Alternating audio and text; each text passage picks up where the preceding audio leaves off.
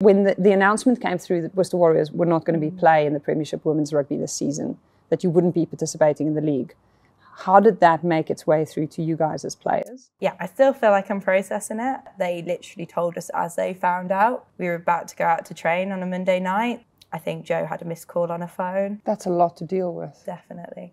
There's definitely tears. There's lots of tears, and I think that's still kind of, for me personally, I'm still processing it. I'd love it if rugby could stay at Worcester, obviously. Like, I'm going to be optimistic, but I think at the end of the day, you've got an incredible group of people that the rugby community should be incredibly proud of. Some amazingly talented players. I'd advocate for every one of them to go on to another club and do incredibly well and be a complete asset to that club and the staff, I think. I don't think I can do justice, to be honest, to say how amazing they are and how talented and dedicated they've been.